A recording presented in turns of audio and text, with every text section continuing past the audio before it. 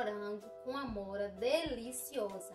Eu espero que gostem. Se gostarem, deixe seu like, compartilhe nas suas redes sociais. Se não for inscrito, se inscreva, ative o sininho para receber as notificações e vamos conferir. A receita de hoje é uma geleia de morango com amora.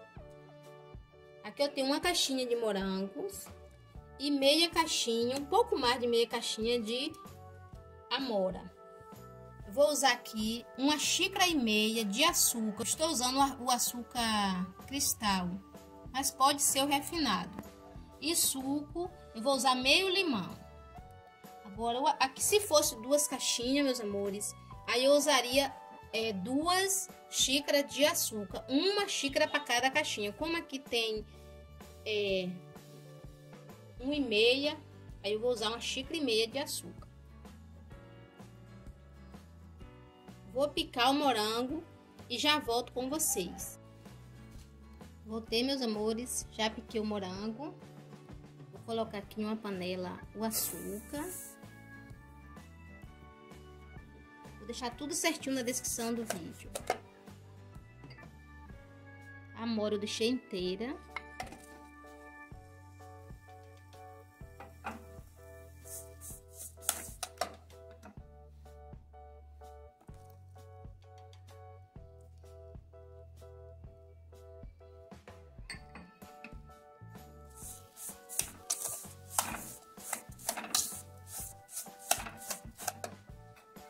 E suco de meio limão.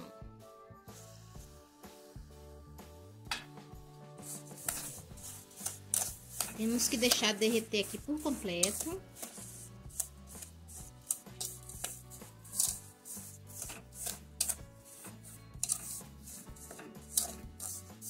Misturar bem para o açúcar não caramelizar, né? Na lateral da panela.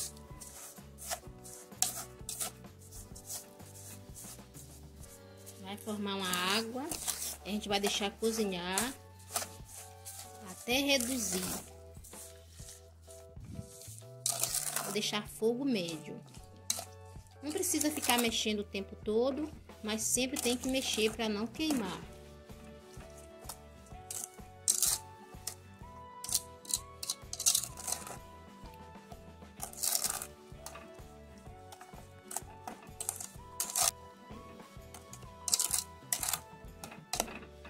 Vou dizer, meus amores, o tempo que ficou no meu fogo para vocês.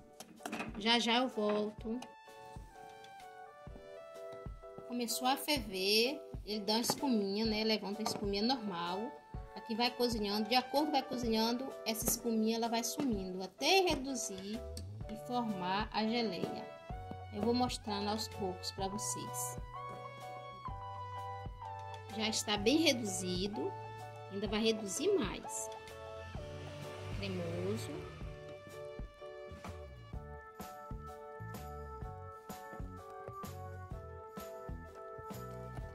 Olha só, fazer as 2 frutas juntas foi uma opção minha. Quem quiser fazer pode fazer, porque fica uma delícia. Mas quem não gostar, faz individual. Vai ficar maravilhoso. E aqui, meus amores, vocês podem estar usando em várias coisas, né? No geladinho gourmet, né? No pão, na torrada, no que vocês desejarem. Fica a gosto mesmo e na criatividade de cada um. Fica uma delícia, ó. Tá finalizando aqui, olha que tá soltando já. Olha como tá cremosa. Aqui ferveu no meu fogo, deixei fogo médio, ficou por 30 minutos, certinho. Pegou a fervura, deixei 30 minutos. Em vez em quando eu vinha e mexia. Não fiquei o tempo todo mexendo, não. Ficou excelente.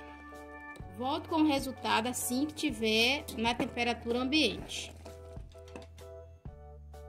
Finalizado, meus amores, nossa geleia de morango com amora. Olha que maravilha, meus amores. Olha. Esse carocinho é da amora. A amora eu nem cortei, que ela é bem molinha. Bem cremosa mesmo. Uma delícia. Fiz um sorvete aqui. De coco já tem no canal.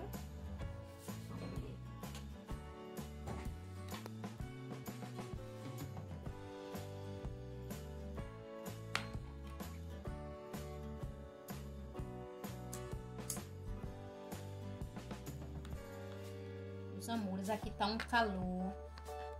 Não tá nada fácil. Muito calor mesmo.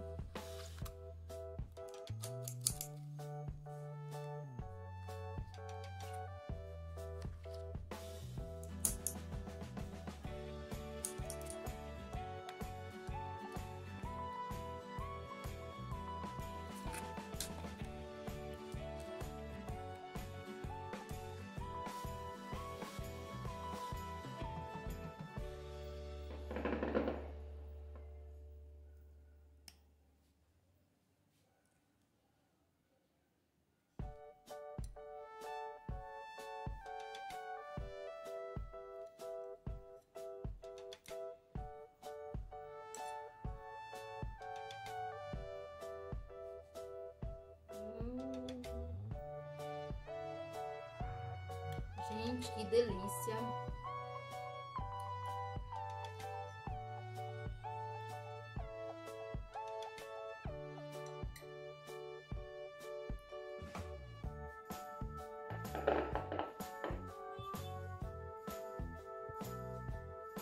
Maravilhoso, meus amores. Eu espero que vocês tenham gostado, que façam. Meu muito obrigada e até o próximo vídeo.